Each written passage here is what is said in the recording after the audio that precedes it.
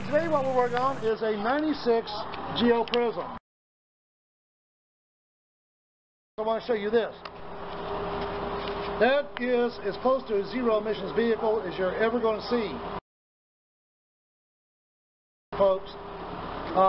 Here is the before numbers.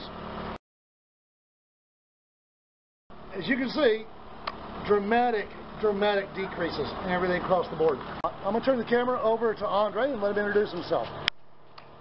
I'm Andre. Sit back a little bit. There we go. All right. So we can see that you're on the list there behind your head there. There you are.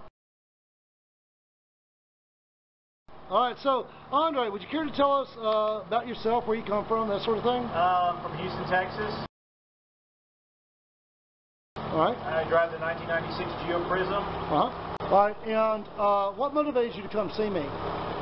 Basically want to get better fuel mileage and more horsepower, kind of give the car more pep. You've seen the emissions on your vehicle, and you've taken it out for a test drive. Before and after, let's hear it. I'd say the horsepower is probably somewhere between 20 and 30%. I have the band. I'm really surprised from low to high. I have a band of energy that I didn't have when I first bought the car.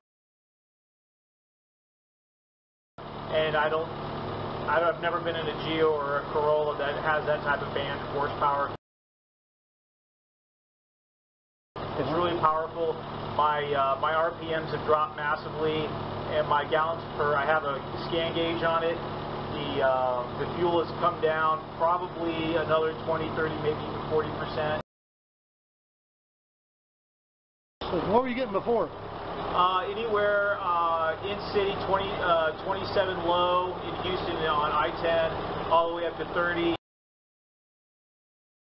I'd say with this, another 40% would be 50, I don't know what that'd be. That's maybe hybrid level. Yeah. Oh, totally, absolutely. Yeah. Well, tell all the other Geo Prizm, Toyota Corolla owners out there what you think about the Gauge Man Groove on this engine. Get it done. You got to get it done. You want your car to last a couple hundred more thousand miles. You want more horsepower. You want more fuel efficiency. You got to do it.